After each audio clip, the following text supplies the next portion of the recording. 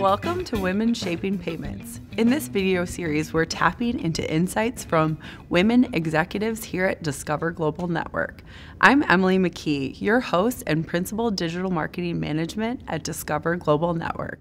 Today, I'm sitting with Emily Foshee, and we are going to be diving into different payments industry trends, and we're going to be discussing advancements, innovation, and the rapidly changing technology environment. I'm particularly excited to jump in and speak with you about contactless payments and how it's becoming ubiquitous in our world. Emily, welcome. Thanks, Emily. A lot of us have experience with contactless payments. I know I'm a big fan when I'm paying at the grocery store or another retailer. What part of that capability are you in charge of? So, although, when you're a consumer, you don't want anybody actually thinking about the payment experience itself, my team obsessively thinks about that payments experience all the time.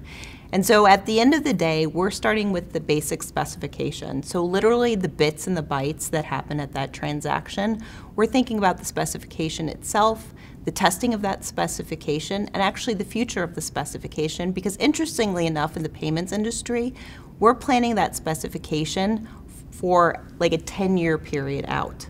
We're also making sure that that specification works seamlessly with the terminals. So when you go to a retail store, you're often going to think about tapping that card at the terminal when you go to check out. So we're working to make sure that that works without a hesitation, kind of the second you go to make that checkout experience happen.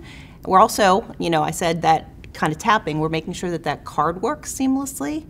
And sure enough, people want that choice. We're making sure that your wallet works. So when you pick up your phone instead of your card, you can pay that easy preference of choice. So my team is responsible for all of those things, from the bits and the bytes to making sure it works in the terminal, the card, and the phone.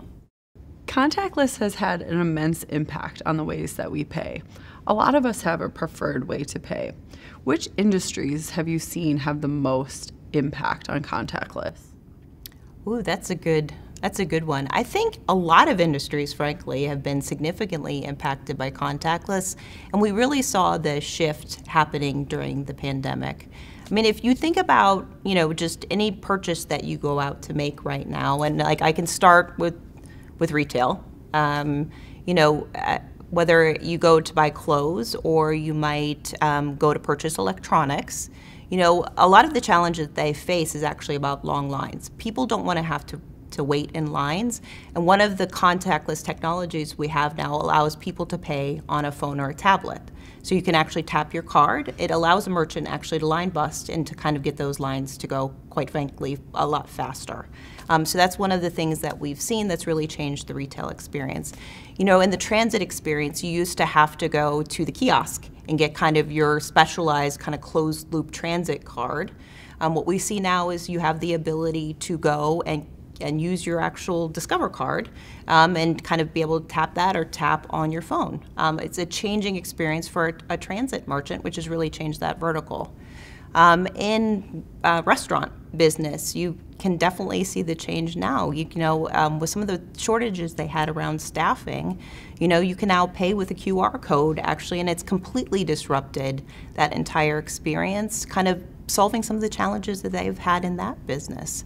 So contactless has really stepped in to solve a lot of the challenges that the merchant community has faced over the past couple of years and actually created a better experience for consumers. One of the areas you focus on is the transit industry. What have you seen change over the course of your work? It's been a significant shift. So what we've seen historically in the transit market has been, it's been what we call a closed loop system. Markets have been very much locked down. They've had a card, but that card has only worked within that transit system. And you might think that this was a onesie-twosie system, maybe only in the US. We've actually seen it happen very rapidly from some of these transit enablers that have started to connect the ecosystem, not only across the US, but across the whole world.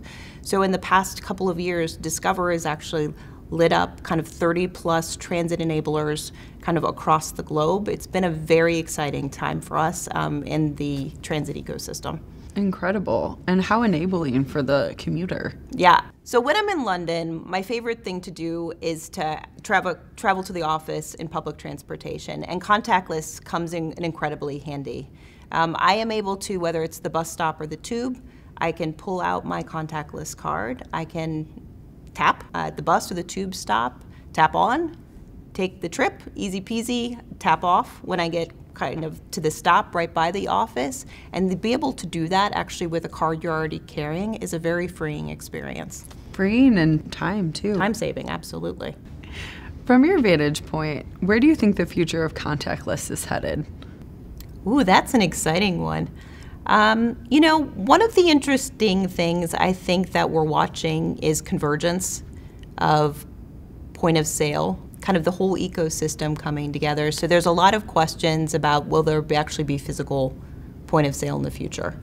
You know, hypothesis, maybe not. So that would be one thing, you know, will you actually physically check out in retail stores anymore? So that's one thing to watch. Another one that's going to be really interesting to watch is kind of what is happening with vending machines. You know, what can't you buy, frankly, in a vending machine right now? So that's another really interesting thing to watch.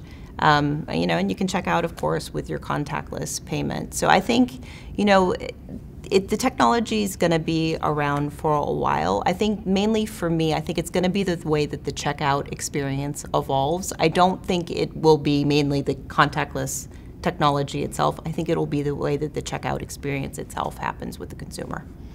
Yeah, it's incredible to hear how that will impact the consumer. Emily, thank you so much for being here. I loved hearing your insights on contactless and your great stories about transit and the way things are developing and progressing. Listen in to some upcoming conversations we're going to have with women executives here at Discover. Thanks for being part of Women Shaping Payments.